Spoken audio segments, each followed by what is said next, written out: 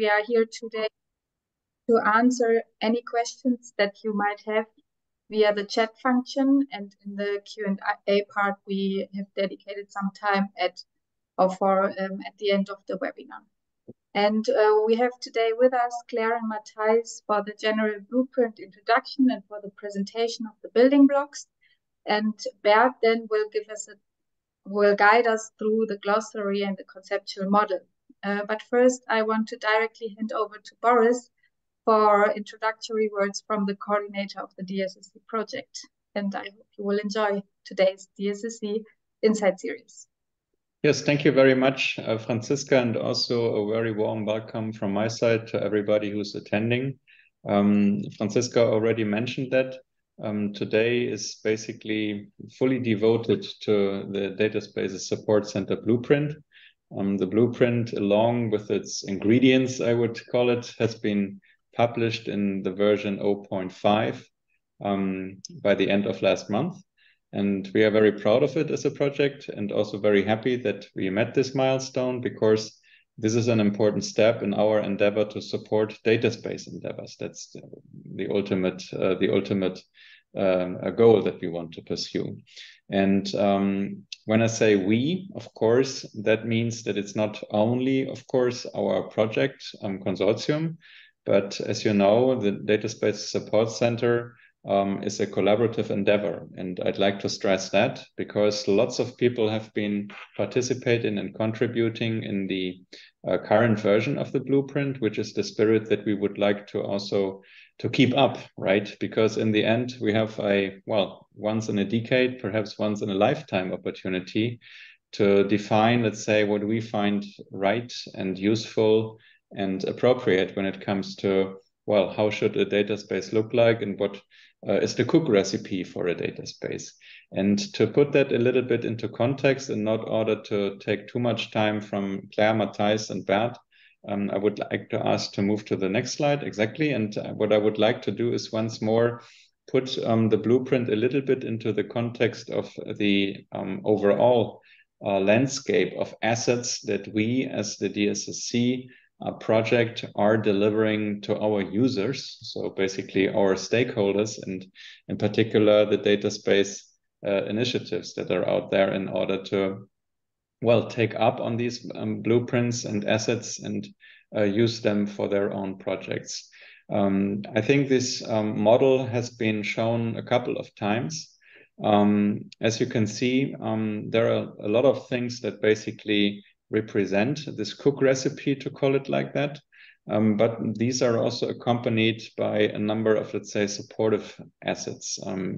Franziska mentioned that Bert will also walk a little bit through the glossary, and sometimes you might say, what is a glossary all about? Why can't we look it up in Wikipedia? So there is already something. But let's face it, we are here all together to make the European strategy on data happen.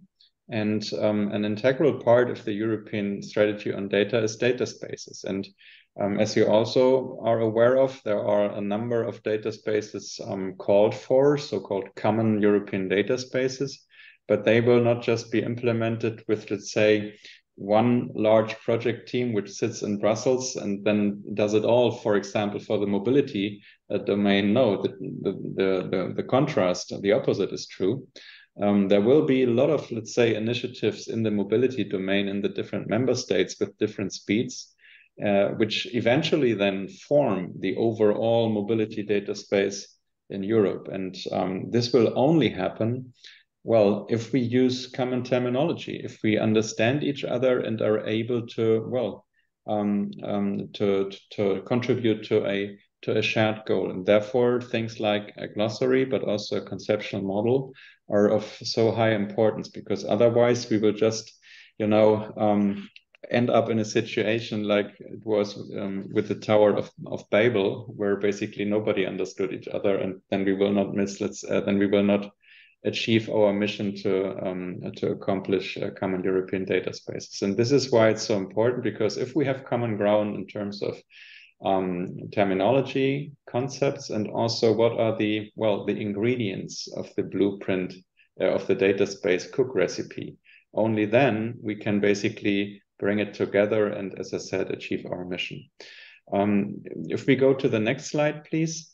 That is not only a prerequisite for, let's say, well, a common language and common ground, but also it helps out the individual data space initiatives. And I just prepared 3 major areas of benefits that these blueprints bring to every individual data space initiative. First, I mean, what we do is basically, and that is also why I mentioned it's a collaborative endeavor, we looked into all the different places where data spaces are already running or are about to be established, and try to identify those things that basically work, right? So, and which makes sense together. And the good news for all the data space initiatives out there is, well, that has already been done, right? So you don't need to do that on your own. And that is of benefit for you because you just save time. And saving time means you will be increasing, let's say, be more effective when it comes to time to value. So you will be able to achieve your mission earlier, as if we would not have a blueprint.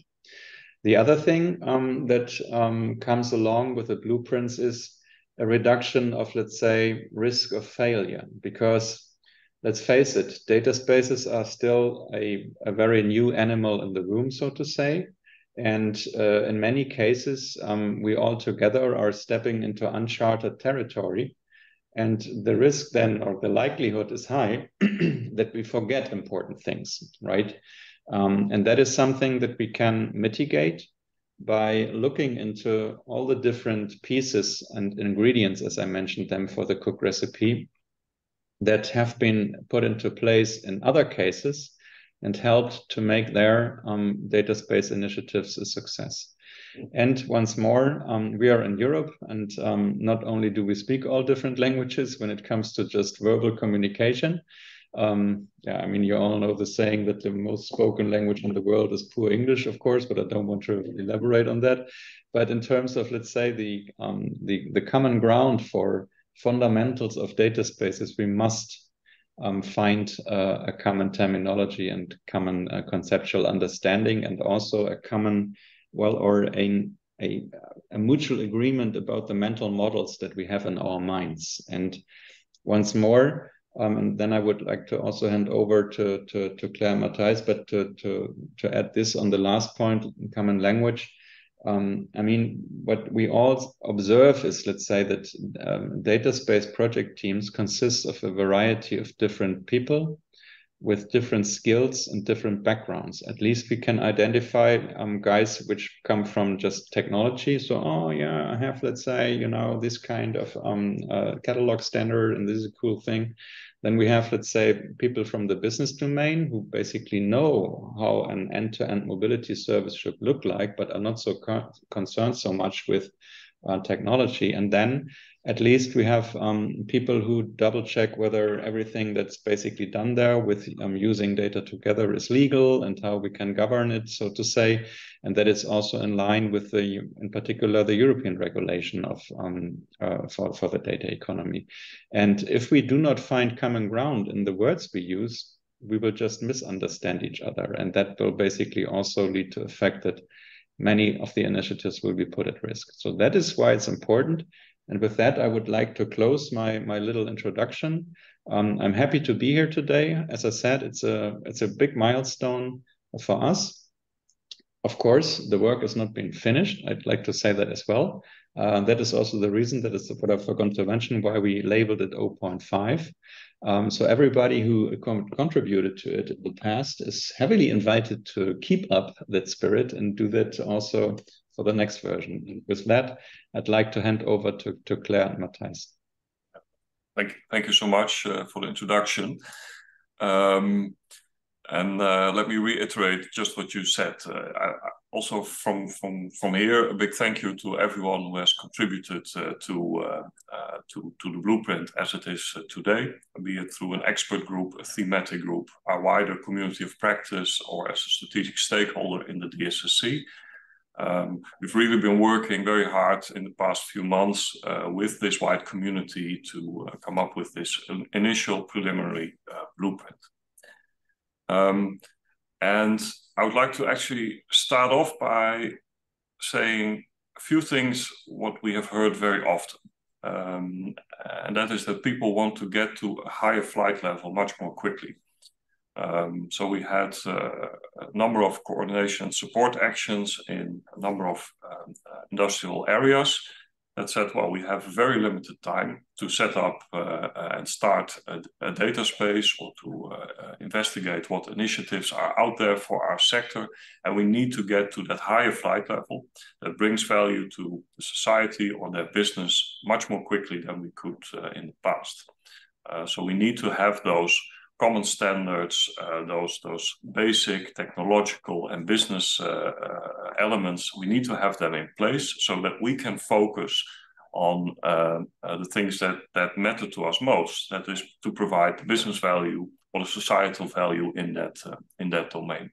So it has really driven our work compiling this blueprint.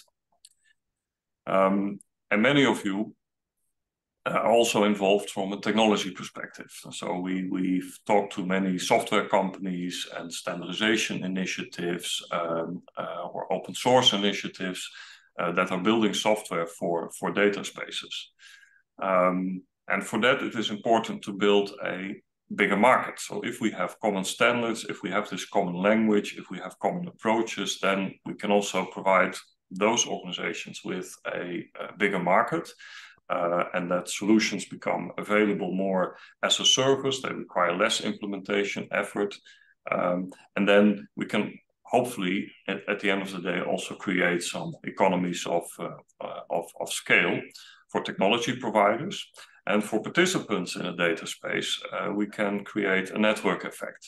So we're now seeing the first examples of our organizations say, well, I'm active in a particular domain, let's say mobility, but I also need to be active in another domain, let's say energy. And what can I do? What investments can I do so that I can easily join data spaces in different domains? So it's really also about that network effect and the additional value that we can then provide. And so when looking at blueprints, we need to make sure that we also enable data space initiatives to work together and to really enable organizations to participate in different initiatives, but at the same time also to maintain data sovereignty. So that everyone, even if you're active in different regions or different domains, or if you're providing technology to different data spaces, that you remain sovereign. That was also a leading theme in many of the discussions that we've had in the past few months. So in practice, what we have done is we've collected the input from the data space initiatives, first of all in the Digital Europe program. You know, a number of priority domains were selected there.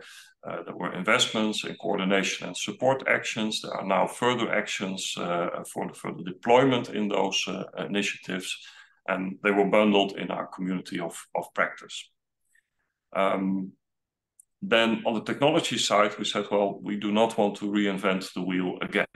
There are already a number of leading initiatives in Europe that provide technology, that provide standards, that have also started to actively work together to make sure that those standards can work together, so that you can have a data space connector which works in the cloud, which can use identity and which can then use a smart data API, all these things. They are working together, and we have worked with them, and we've been looking into, okay, what can we take from those initiatives and provide to a wider community.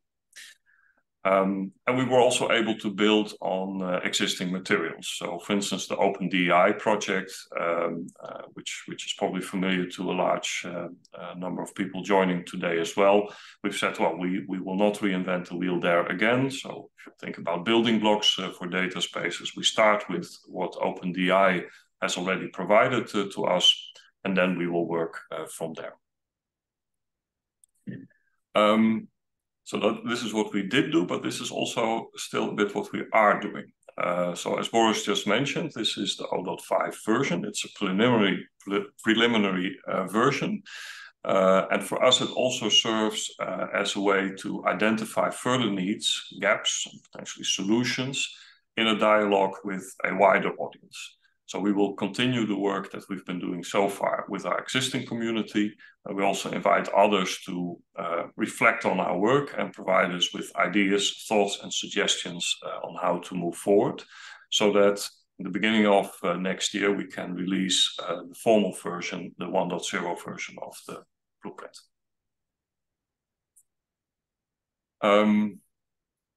Zooming in a little bit more to the structure, then the blueprint actually consists of a number of different elements. And if you go to our website, you will also recognize those. So one thing is that we said we need to have a common language. So we have a glossary of common terms that are being used in data spaces, as well as a conceptual model. And Bert Verdonk, who will join us in a moment, will talk more about that. Then after that, we have said we need to look into the capabilities that data spaces need. Capabilities both on a business and organizational level, as well as on the technological level. We call them building blocks. We'll show them in a moment. So we've identified these capabilities, but we've also looked into the specifications that apply for each of those capabilities.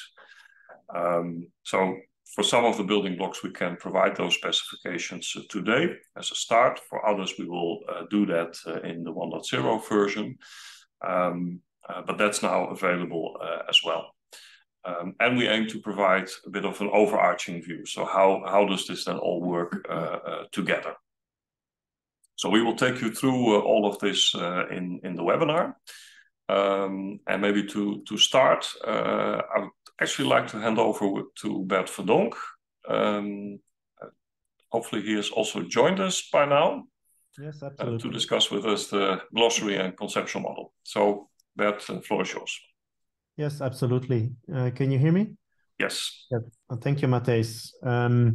So actually, the two topics that I can talk about were already introduced by the speakers, so that's good. You have given me an initial starting point already, and they are also quite foundational. So let me first talk about the glossary in the next slide. It's actually there, and you will see that this is already reached version 2.0. So this has a longer history already. We actually started working on this glossary already in the writing of the consortium proposal, because already then the participants, we were 12 consortium partners and then some additional contributors also, we already felt the need that we need to unify our language. If you want to collaborate on a consistent set of documents and texts, you want consistency in the language that is used across these documents, otherwise your reader is quickly confused. So we absolutely needed this already just within the consortium. And then in our interactions with the various data space initiatives as well, you can very rapidly get confused about what people are talking about. So with all of these stakeholders, we needed also to unify our language and our concept. So that's what the glossary is for. What we also noticed is that many disciplines are involved in the definition and the creation of a data space, and then in the implementation and the operation of it. Many disciplines are involved. Just think on the larger scale, the business stakeholders, the legal representatives, as well as the technical specialists that are implementing the thing. These people need to collaborate across their functional borders. So the glossary is also a place where we try to make a common language between these different disciplines. You can see from the left that we have now 10 chapters and an introduction in this glossary document. And so there is a bit of a logical build-up and structure in the terms. On total, I think we have around 150 terms defined in this work. This will further evolve. It's not the end game, and we will continue to follow the developments of the assets of the DSSC and support it with further gradually evolving language. On the other hand, we have reached version 2.0, so we hope also that there is some stability now here in these terms and in this terminology, so that we can all together start to use it and apply it consistently. So I think with this version 2.0, we are really inviting everyone to start really practicing this and using the common language in their interactions, in the workshops, in the expert groups, and use this language consistently wherever that is useful. One more word is that people can get quite fanatic and emotional about terminology, and there is no absolute wrong or right in defining a term. A term serves a purpose. A term serves to educate a dialogue between participants. So it's the participants that need to agree for their context what is a practical language here, what is a practical vocabulary for all our collaboration to work. So we at many times we had to also temper a bit the expectation and ask people to compromise, to say, hey, can this be the common language for us to make our collaboration work?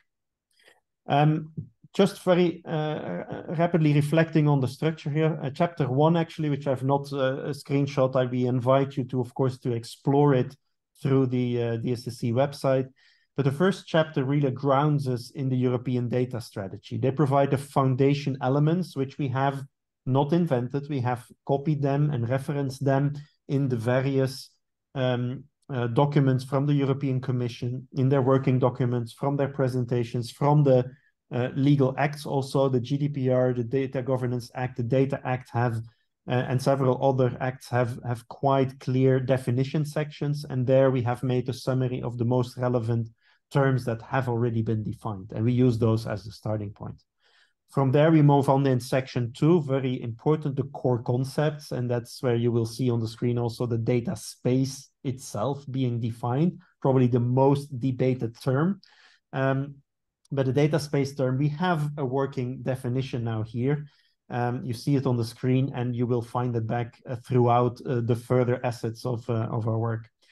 Then moving further, we have looked into use cases, business models, how data spaces evolve and develop over time, a dedicated section on intermediaries, the concept of data products and data services are explained, core terms for interoperability, data policies, contracts, identity and trust. So those are the main chapters of where the participants felt we need to define common language. So once again, we believe that a good foundation is here. It will not be final. We will continue to evolve it, but we believe that we have a very good starting set of terminology defined and usable. The glossary remains open for feedback, and absolutely we will want to further evolve it.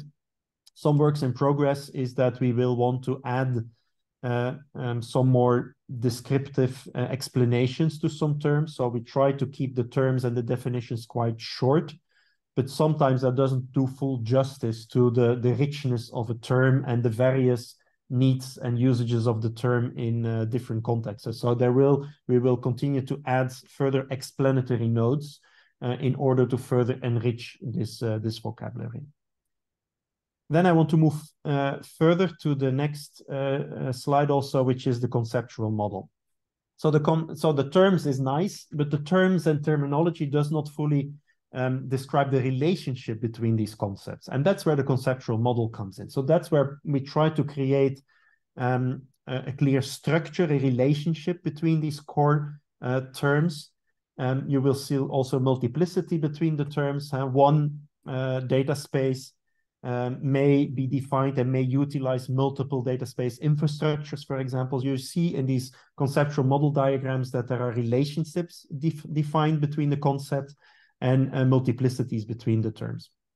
Core here again is the data space as the starting point, but the data space does not live in isolation. The data space is created in a context, and the data space serves a purpose. It serves use cases, and it defines data products which can be transacted between participants. And when you start talking about a data space like that, you start to see the relationship between these core concepts. And that is really where this base level conceptual model is about. It actually defines all the key objects or the key terms that are used also in the data space definition. If you scroll back later, or if you scroll to the glossary, you will see and you read the data space definition, all the terms actually used there come back to this basic conceptual model. Now, that being said, and this is a very important starting point and a unifying model where all of the data space building blocks that Matthijs and Claire will talk about later use as a starting point. We've also worked already on more granular level, because you can all see from this slide, that's pretty high level, that's pretty conceptual level. There is absolutely need to go also deeper in a more granular level. So each of these boxes has already been detailed out in a more detailed conceptual model. We've, however, chosen not yet to publish it because we felt this was not very mature yet. So we're inviting the audience and the collaborators here to also help us get to the next level of these conceptual models. We call them level 2, and we would love in the next version 1.0 next year that we can also publish the next level conceptual models, which will become really practical, more detailed information models that are fully used and practiced in the various building blocks.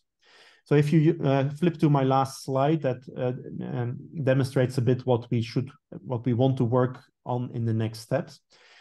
We also see there is potentially a need for a level 0 or an overarching view. So that is something we have sketches of a single data space actually may live in a setting where there are multiple data spaces active. So there is federations of data spaces have been talked about. So where do we describe that? There's also a more holistic concept of a data ecosystem where the data space is just one element from. So there is room for defining that level 0 overarching view. And then what I already said, there is room for a level 2 with more detailed development or folding out each concept to the next level.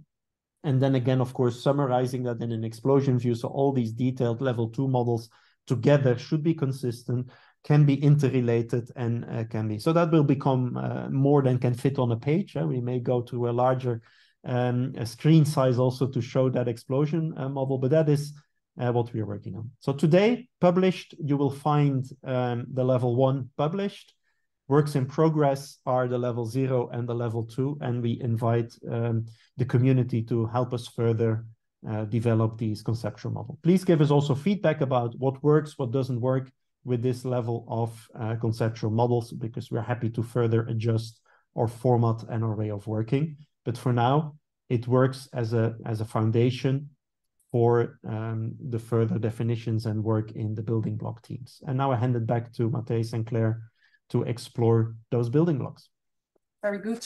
Thank you, Bert. So we will now move on to the data spaces building blocks.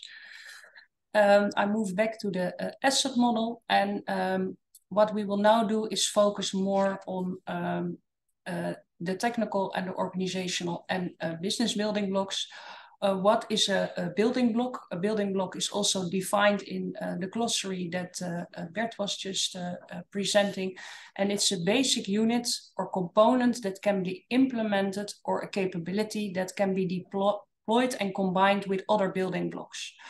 And then, of course, in the data space context. And that means that these are key capabilities that a data space needs. And it's not just a software component that you can download and install. And as I mentioned, we have 2 types of building block categories that we will further explain now. And I will start with business, governance, and legal building blocks. And after that, Matthijs will explain the technical building blocks. These are the building blocks together, as you will find them at this moment in the current blueprint version.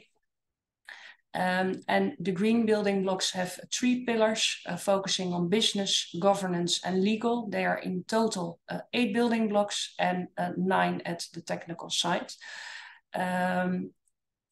So I will move to the next slide. I start with the 4 business building blocks that we brought in, and these are actually the important ingredients to create for a data space at the business side.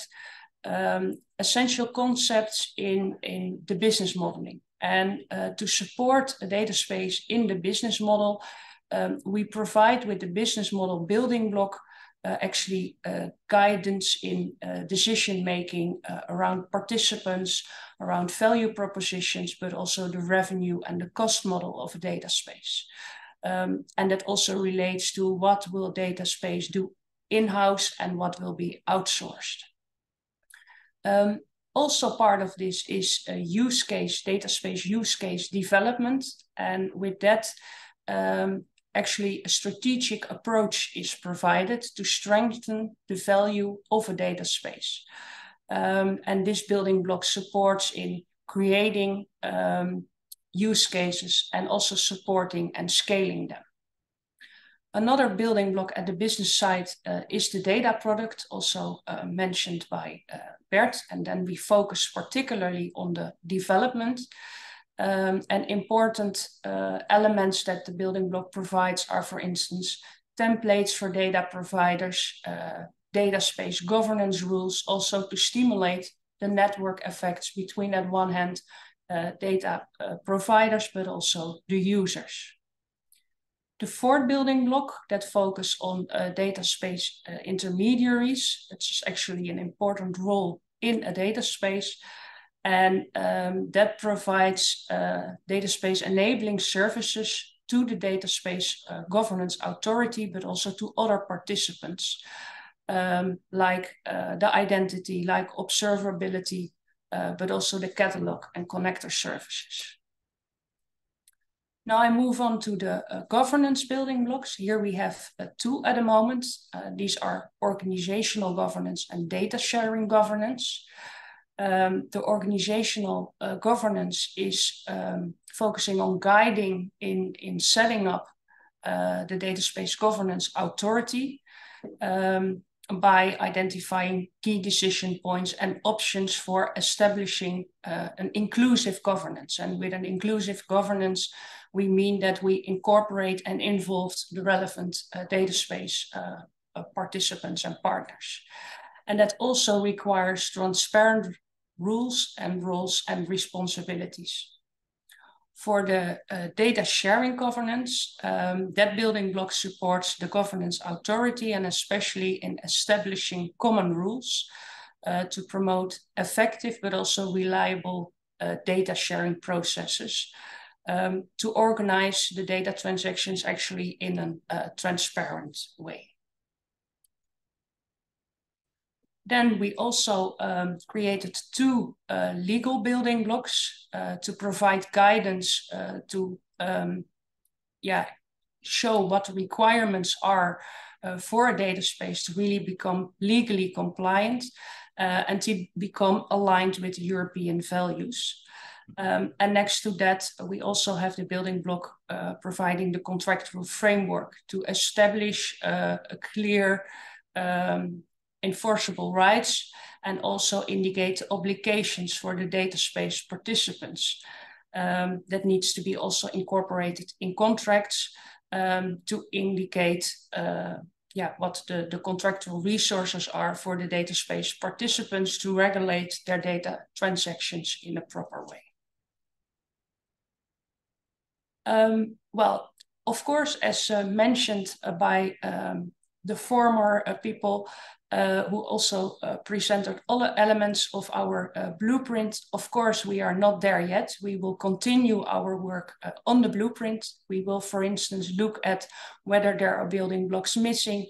We will also dive deeper into the context to provide more content for each of the building blocks. And we will also focus in the next version more on the interrelations between the organizational and business building blocks, but also the technical building blocks. I would like to leave it here. And of course, all your input is welcome in these next steps. And I would like to give the floor back to Matthijs. Yeah, thank you.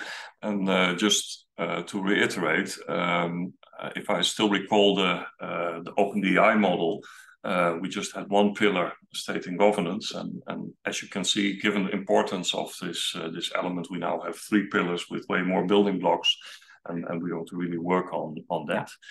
In that sense, for the technical part, we had it a bit easier in the sense that OpenDI was already way more elaborate on the technical building blocks that would be needed for data spaces. So we retained the 3 pillars that OpenDI has already provided to us. But our challenge was mainly to identify more content. So the categories were there, but what is now in each of those building blocks? So that was the discussion on the technical side. And to zoom in a little bit, the 3 pillars, so data interoperability, which is about making sure that data is interoperable between all participants of a data space. We have a common shared language, and that data which flows from one system to the other, from one participant to the other, is understandable and can be interpreted and can be processed. So this is the first pillar, and I will dive deeper in the building blocks in a moment. The second pillar is about data sovereignty and trust. Some people argue that this is actually one of the most important pillars for a data space. Data interoperability can be solved, but if you cannot trust the person or the organization that you're getting the data from, and if you cannot set the rules for data access and usage rights, then you really have a problem in the data economy. So we need approaches for that in data spaces, and this is what the second pillar is all about. And then thirdly, Claire, you already mentioned business models. We have to make money. Sometimes this money is made by sort of purchasing and selling data. In other instances, it is more about having a traditional business model and combining that with digital services. So you have another monetization strategy, but you have to make sure that data in your data space is findable, shareable, and you can actually have that strategy, monetization strategy in place. And this is what the third pillar is about data value creation. So zooming in a little bit into each of those pillars and the individual building blocks that we have.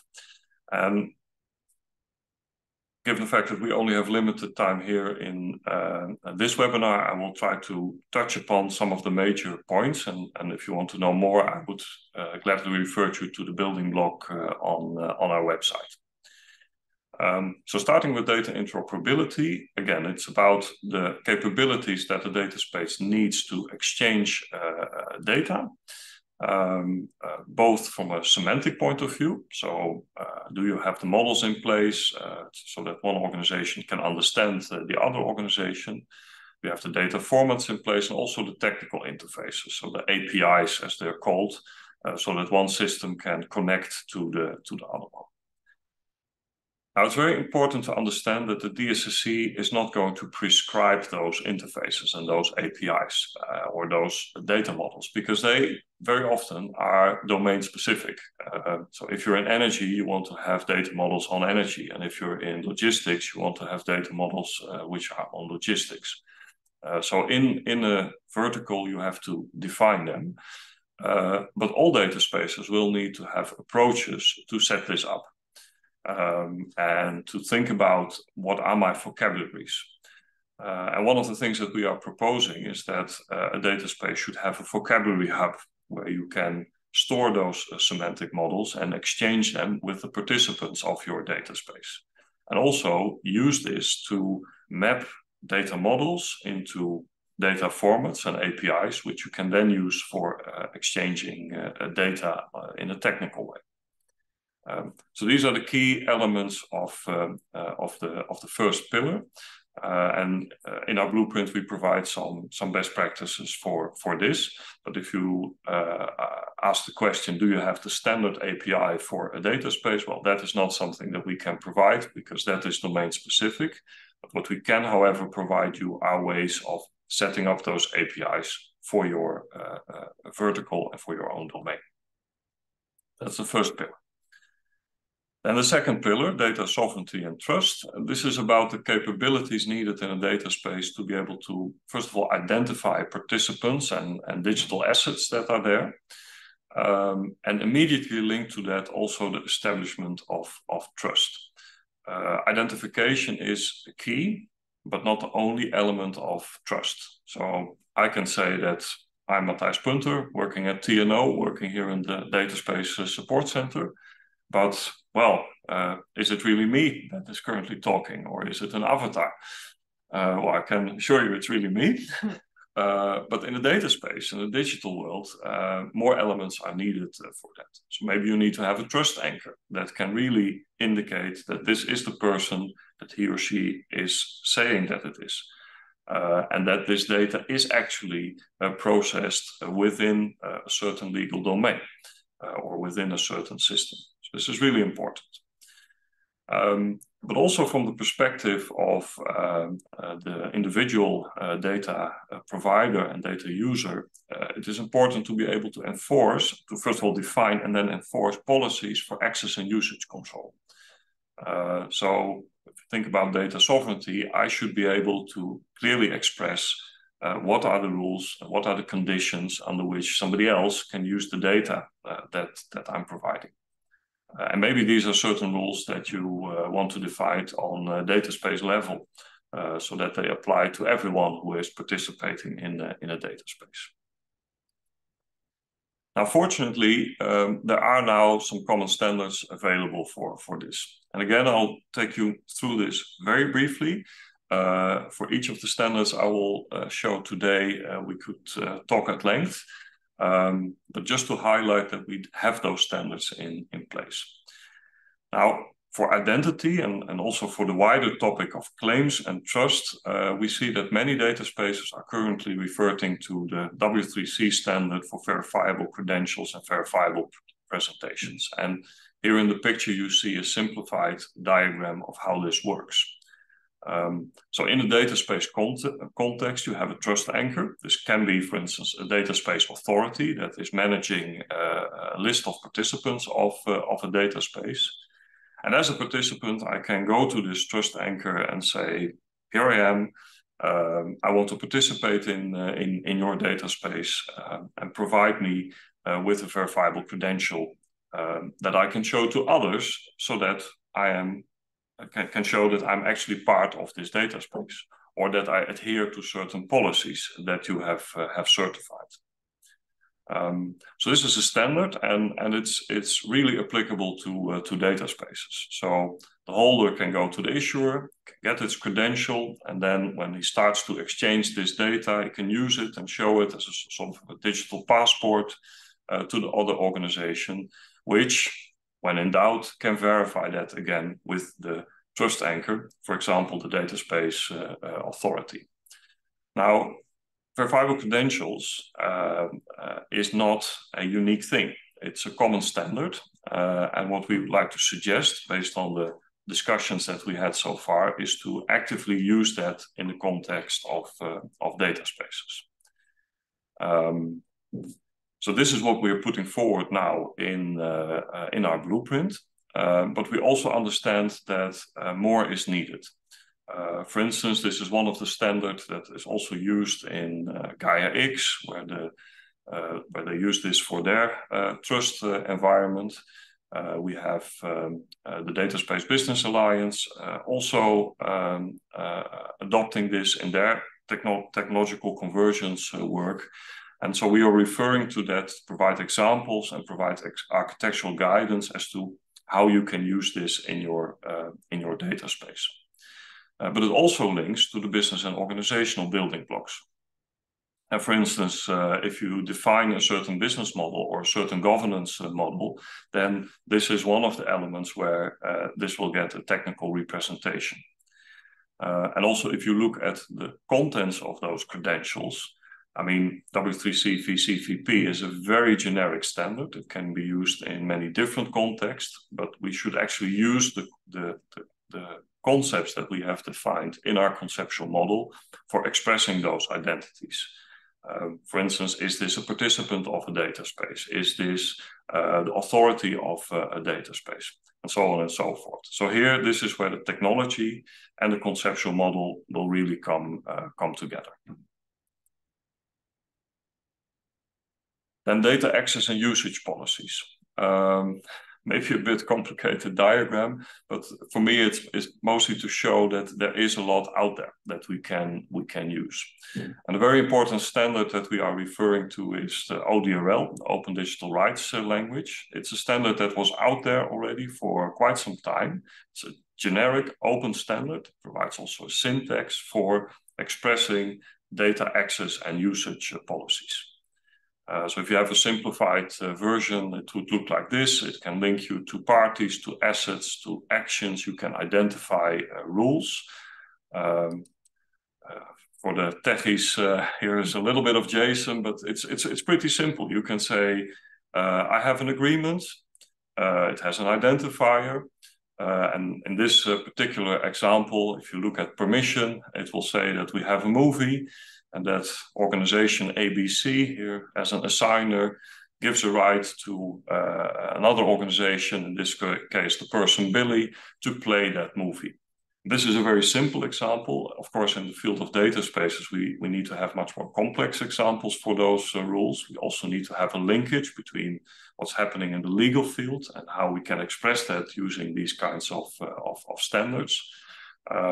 This is again where the conceptual model comes into play, but this is a really powerful way to express your data access and usage policies. Having said that, it's not only about expressing those policies, but it's also extending this towards the operational enforcement of this. So how can you really put this into the technology and then enforce that also in a technological way? That's still an open issue. We see some initiatives that try to solve this, but others are already very happy if we can just express the policies. Then moving to the third pillar, it's about data value creation. Again, key capabilities. Money needs to be made. Some data spaces. Other data spaces, it's just about covering the costs or about making data accessible and findable. And this is all covered in the 3 building blocks in the third pillar. It's about providing descriptions of data, services, and offerings. It's about publicizing those descriptions in a catalog, and maybe even create a marketplace where you can exchange those descriptions and in some cases even make money out of the data offerings. So I would like to underline that the way you are implementing this and the extent to which you need this functionality will differ from data space to data space. But in particularly the data, the service and the offerings descriptions, this is something that we're seeing in every data space today.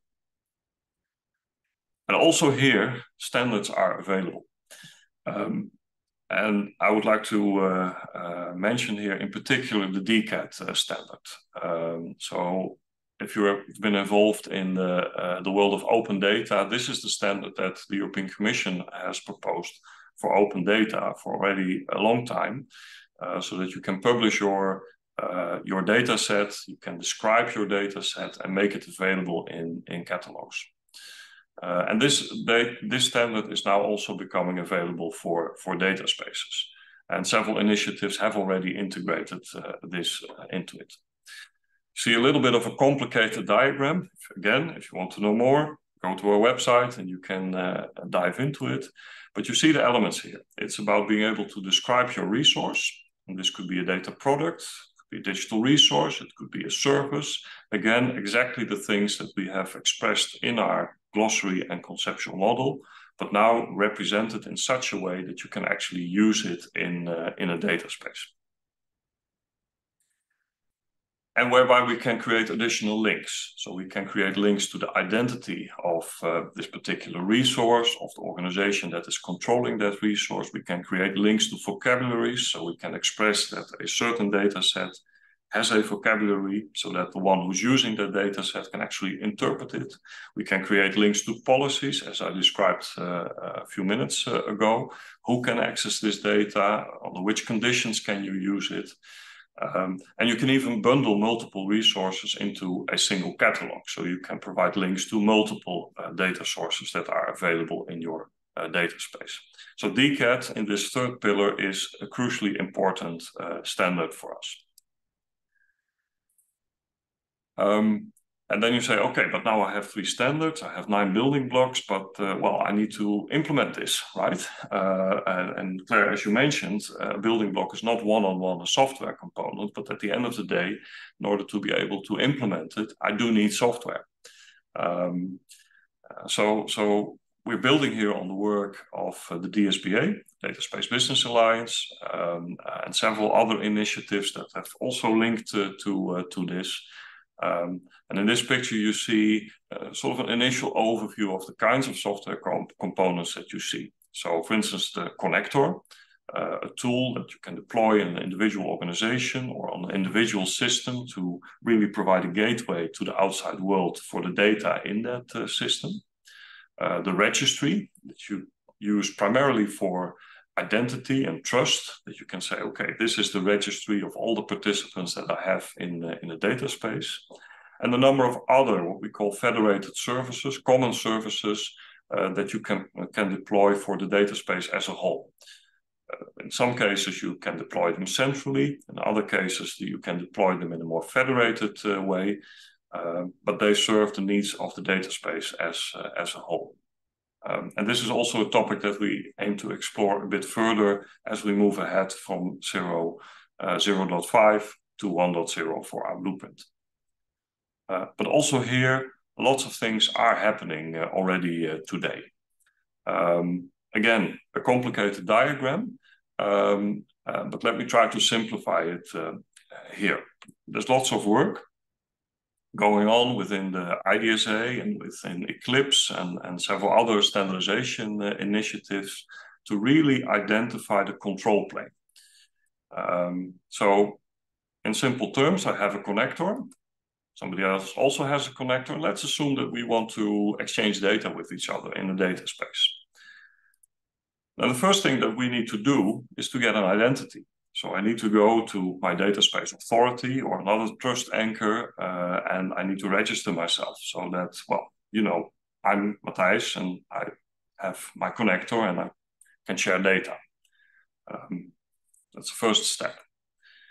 Then maybe I want to go to my vocabulary hub and look at the data models that are available for my data space. So I can provide a link to the common language used in my data space and maybe my specific backend system, or I can implement certain APIs that apply to the whole of the data space. Maybe I can create a self-description of my data and put that in a catalog. And then somebody else comes along and can query that catalog and can find me because I've made my data available, use the standard for it. Somebody else can find me and my data. And well, maybe we need to exchange that. So the data services, data offerings. Maybe we need to come to an agreement on the access and usage policies. Again, using the standards that we provide. And then maybe the other person really wants to check with this trust anchor that I am the person that I say I am, and that I am part of the data space. And because I'm part of the data space, that I'm adhering to certain legal requirements or legal frameworks. And all of this is what we call the control plane. And all of these things need to happen before the actual data exchange can occur. And this is then what we call the data plane. So the data plane will always be very domain specific because the types of data that are being exchanged will differ from data space to data space. But this control plane, especially there, we can come up with common standards and common approaches that can apply to all data spaces in terms of underlying standards, and whereby you just have to configure it for the needs of your own data space. And by the way, also this picture I just showed here, this is also something where we are working with the community. It's not something where we have said we're going to reinvent the wheel. There is now a group called the Data Space Protocol. They now have launched version 0.8, and they cover this entire stack. And they are looking into how can we implement this in the context of IDSA, in the context of Gaia X and other initiatives. And it's material that is available and that we, as a Data Space Support Center, make available to the wider community. So enough said. I already see some remarks coming in on the chat. We'll have a Q&A and some further discussions on that in a moment. But also let me take this opportunity to say that this is really a starting point. So we are really putting this forward based on the interactions that we had so far, based on the great work that is happening in the whole data space community. And this is going to continue. It is going to be a continuous dialogue with our wider community. And we really hope in the months to come to further extend those specifications and further provide best practices and work with industry partners on this technological convergence so that we can really achieve the objectives that I started today's conversation with and that also Boris referred to. And finally, we also have the ambition to come up with a toolbox. So with reference software implementations from our partners and other tools that we can make available so it becomes easier to work with this blueprint and really turn this theory into practice for your own setting. Now, if you want to know more, you can go to our website, dssc.eu. If you then click to our knowledge base, that is where you'll find our blueprint. That's where you also find the glossary that Bert talked about before, and the other materials. And please have a look at it. You can really click through to each of the building blocks and find content that is there. But also note that this is still a preliminary version. So we also included certain remarks where we said, okay, this is where we also would like to have a bit more input and your thoughts and suggestions. So if you have that, if you want to have dedicated support, but especially also if you have something where you say, this is interesting and this is what I can contribute, we have our regular channels, Community of Practice, for instance. But we're also open to the wider world. Through our website, you can go there. And this is also the access point to join this co-creation process and help us to really realize the version 1.0 of the blueprint. So enough said, I'm going to briefly take a look at our chat. I see we have a nice conversation there going on. And I also would like to hand it back here to Franziska for the Q&A. Thank you very much, Matthias. Thank you. Thanks, Claire, and also Bert and Boris. So yes, indeed, we have a very active chat today with many questions, and most of them are being answered by our speakers and also by Gianfranco Pettoni. But there's one question that is still open. Maybe if we could go back to slide 18 to the DSSC asset model, because there's a question what is meant with standard, and yeah, maybe Matthias, based on the whole model, you could elaborate on that. Okay. So can you see the slide now? Yes. This was yeah.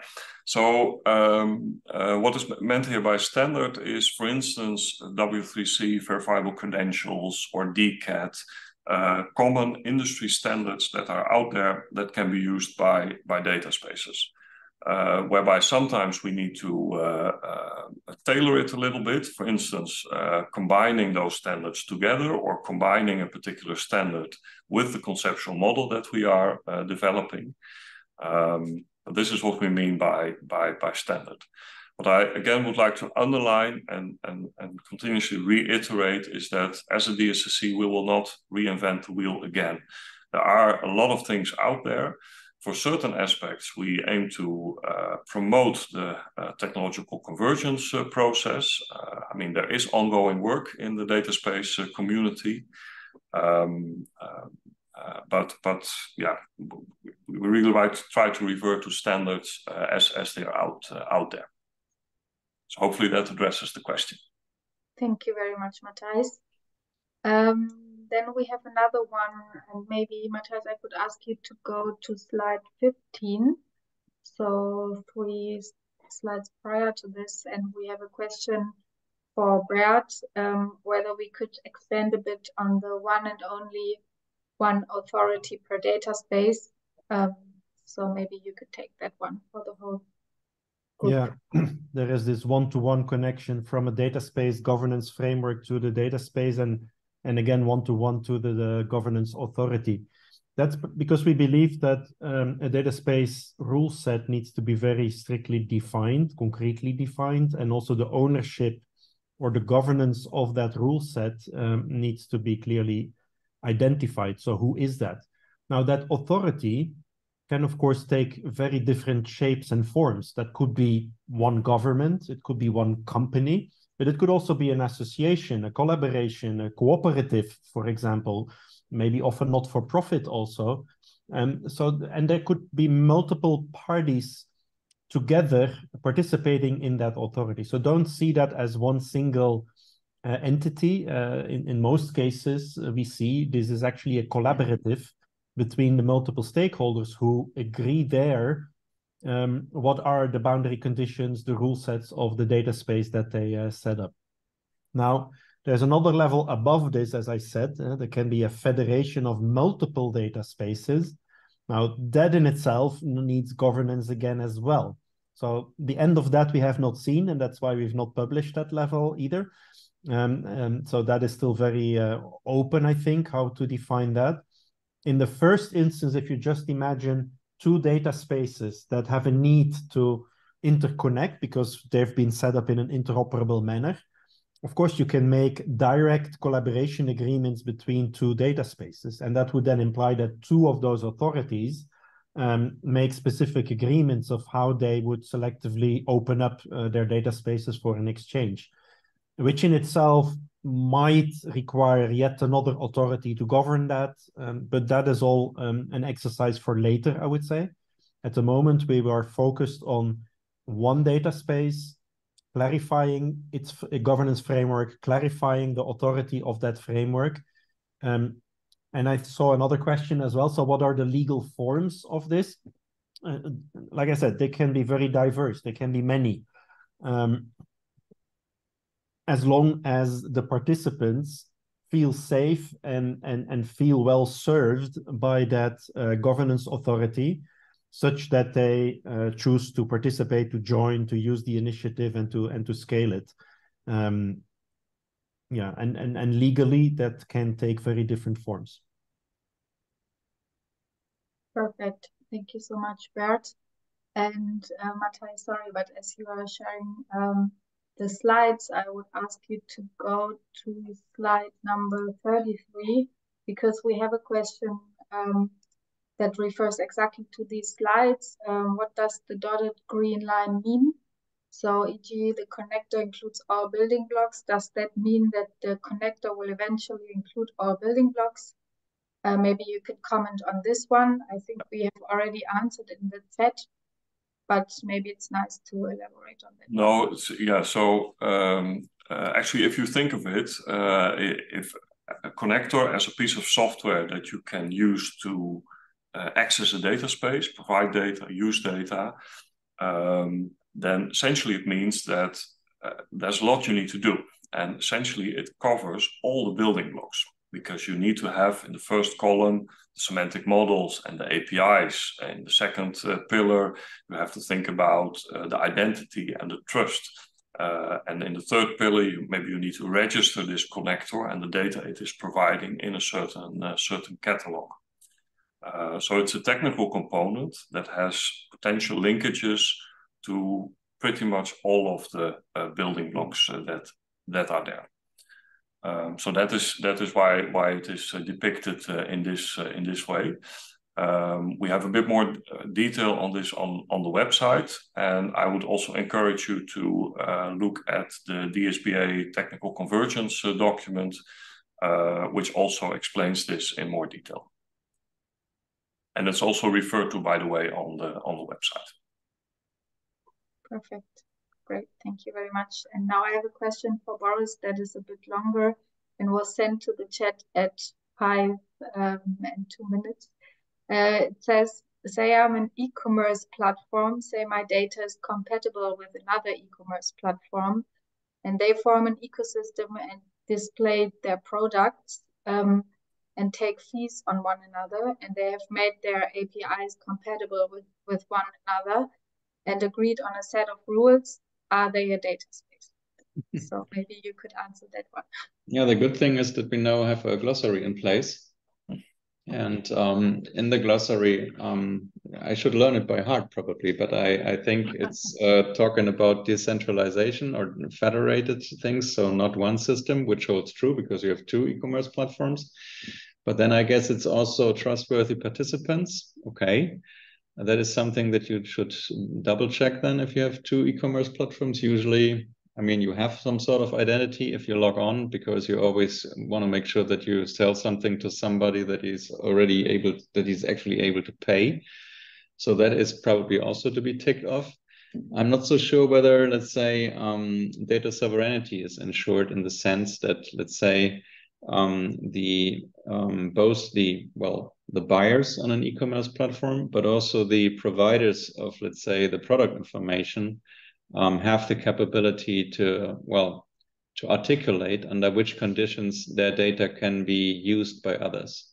A simple mechanism would be that I, as a, let's say, somebody who offers through your platform or through one of your platforms certain kind of, services or products, can basically restrict the visibility of certain items in my catalog to a certain user group, for example. However, if, let's say, the possibility is there to constrain the use of the data, and use of the data might be, as I said, to read it, but to process it and to, for example, to forward it. If that is true, and all the other, let's say, features that we put into the to the glossary definition are also true, then that would probably qualify as the constitution of a data space. Talking also about the data space authority, I mean, you would then need to align with the other e-commerce platform provider on certain rules of the game, right? Which deal with interoperability, but also how you, for example, share revenue if somebody sells stuff that has been, let's say, accessed through your platform on a different platform. And these kind of things is something that Bert just outlined in the governance framework. And it's good that it would be nice if you only have one, because otherwise you would end up fighting or in front of court, right? And that is something that you do not want to do. So in case that, let's say, as I said, the ingredients that we put into the definition in the glossary on a data space are there, that would, to answer this question, qualify as a data space. Perhaps a last comment, because I feel that the question might stem from the fact, do I have to build everything from scratch in order to build a data space, or can I also use existing applications? And of course, the latter is true, because building data spaces does not mean that you throw everything away that you have, but that you integrate it into, as I said, a decentralized platform which allows for data sharing under the constraints of trust among participants and under the constraints of data sovereignty. If your applications qualify for that, that's great, right? And then you basically can let them be part of a data space. Not sure whether that answers the question. Thank you, Boris. And if it hasn't answered the question, maybe you could post a follow-up question into the chat. And then we have another one which any of the speakers could take up, which is on the matter of data space, use case, and the connection to data product. Can a data space use case only be serviced by a data product, or can it also be data which is not designed as a data product? So yeah, whoever would like to answer that one.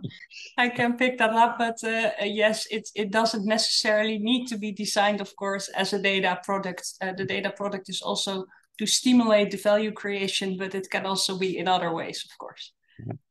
And by the way, we had to laugh a little bit because we debated very intensively about the notion of data products. Exactly. Yeah. There is a lot of, let's say, different perspectives from which you can look onto a notion of data products, and that relates to what Bert said. There is no, it's not always an exact science. It's basically semantics and linguistic in the way. And we debated a little bit about data product, would that include, for example, data services or just APIs, or, okay, if I have a data product, is that the end product that I pay for, or could that also be something like an intermediate product or a component of a, let's say, larger set of data?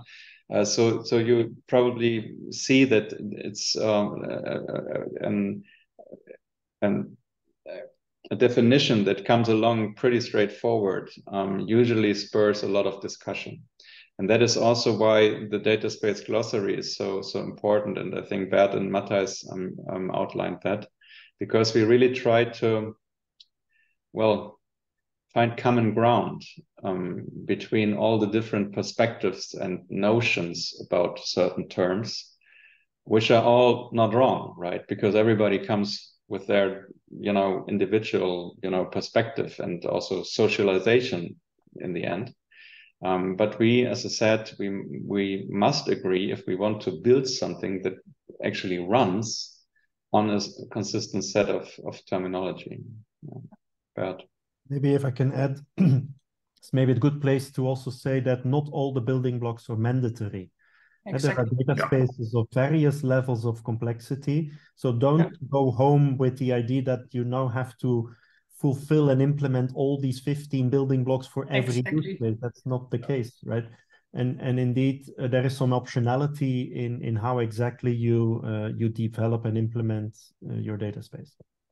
Yeah, and if I mean, we should come back to the questions from the auditorium, but if I may add on what Bert just said, what we want to do in the next version is to also, as it was just mentioned, get an even more clear picture about what is mandatory, so what you have to put into place for every data space, and what is optional. And then if we basically combine or compose or configure, so to say, the different building blocks according to certain data spaces needs, we might end up with certain patterns.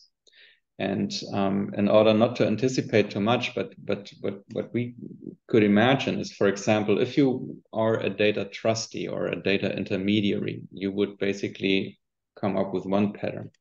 However, if you are a data marketplace, which is just about to sell data, that might be a different pattern. Or if you just have, let's say, a data space for a, relatively limited and known community, which just basically is exchanging data in data chains, that might also be a different pattern, right? And that would be something that we, like to come up with, in the sense, like, I mean, probably all of us has prepared spaghetti al ragu, or how we call it in Germany, alla bolognese. But there are different ways to do that, right? And, they always taste a little bit different, and all are good, but all, are probably for different, for different guests that you invite to your house. It's called like that. And this is something where we want to work on, and also need your input from the community, because, you need to tell us what are the needs, the purposes a data space has to fulfill. And perhaps closing this comment with a very concrete example. I just came from Berlin from another data space workshop where we also discussed and so on, and there was what about this notion of a marketplace? And some of the participants, no, we can't, let's get rid of this, because that sounds like we would have to sell all our data. I said, oh, no, you can just put it there, and but it's and you feel these kind of notions it's very important to find common ground, and therefore we hope that we will end up with these kind of patterns in the end. Okay, great. Then I think I have a question for Matthias with regard to connectors. Somebody's asking, there are multiple connector designs, for example, IDSA, EDC, and other Fraunhofer spin-offs. Is there an agreement to move forward with EDC? And now you're forgetting the TNO reference implementation and the true connector and fireware connector. And so there are lots of connectors out there. I would actually recommend everyone who wants to know a bit more about this landscape to go to the website of the International Data Spaces Association. They have recently updated their connector report. Maybe we even have a link on that on the DSSC website too, or maybe we can even add that. But that provides some guidance there.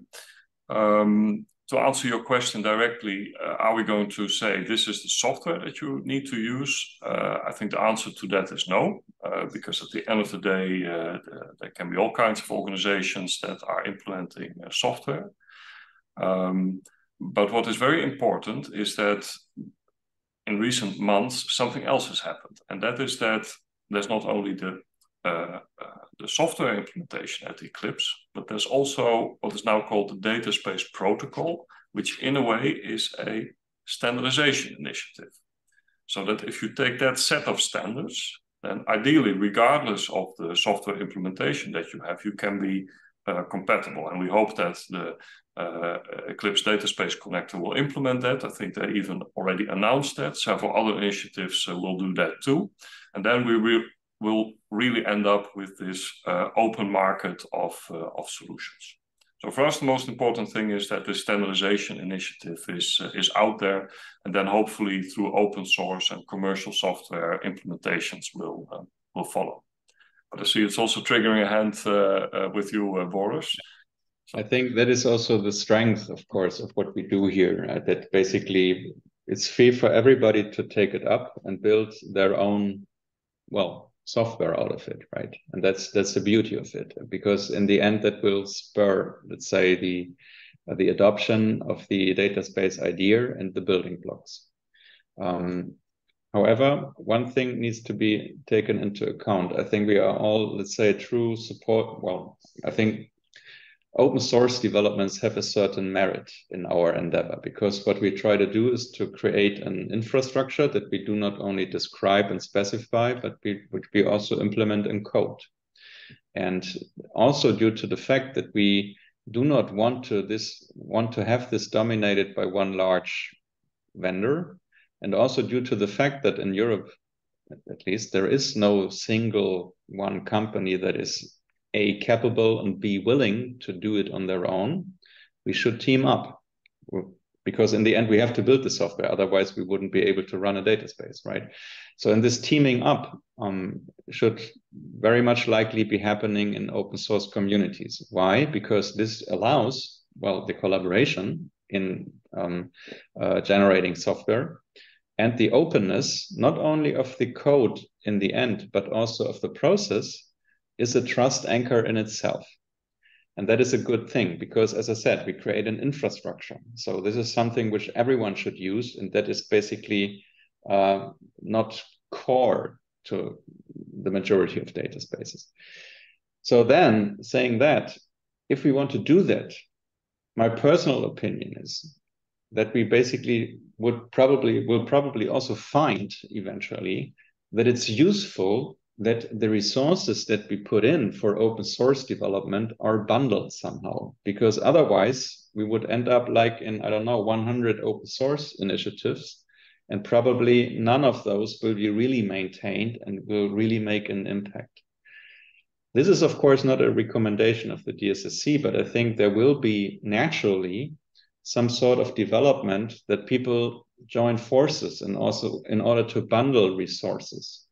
And we have in Europe seen that in other occasions. If you think of FIWARE is an outcome, a result of a large European program, which was started 20 years ago, which was by then called the Future Internet Enterprise System, FINIS or FINES, or however we called it in Europe and with our, I don't know, 54 languages. And out of that emerged Fireware, basically, as an open source community. And I believe that, let's say, Eclipse, due to the fact that we have the Eclipse Association headquartered in Brussels, and many of, let's say, the companies that are involved in building data spaces are Eclipse member, as well as a lot of companies are members of Fireware, for example. This is a good opportunity to bundle the resources to create impact, because last comment on that, open source does not only mean to consume open source, which is always nice, but you know, the funny part is contributing to open source, right? Because if nobody contributes, we won't have no open source. So, and that is something where we need to look into how we can make the best use of our resources. Once more, there should be a variety, a market, also competition among these components, because competition is always good. But I think to a certain extent, contributors will learn that they are better off if they, as I said, bundle their resources to create higher impact. Perfect, great, thank you, Boris. We have a follow-up question on that. Isn't DSP, Data Space Protocol, also implemented in EDC for Catena X? Which protocol? The data spaces protocol implemented in EDC. Is that the case? Yeah, so EDC, and Matthias mentioned that as well. I'm also not 100% sure, but I think EDC implements the data space protocol. And that is also the basis, because that was mentioned for Catena X, right? And it's not, let's say, commercials or something, but just for you to know, Catena goes live in, what is it? 4 days, 16th of October. 16th. And by the way, also, not because it's not the only one, Matthias, you have been involved. When was it? Was it Friday last week or so? The interoperability with SCSN has been assured. Yeah. I think, as I said, this is no commercial or something, but it's just a proof point that these things that Matthias and we together elaborated are taken up and are actually working and are contributing to seizing the value out of data sharing. Perfect. Great. So I see in the chat that there is rather a discussion going on than more questions, which is also good. But maybe we can, with this, close this DSSC Insight series. And Boris, maybe, or Matthias, Claire, I could ask you for some closing words before we then finish. Yeah.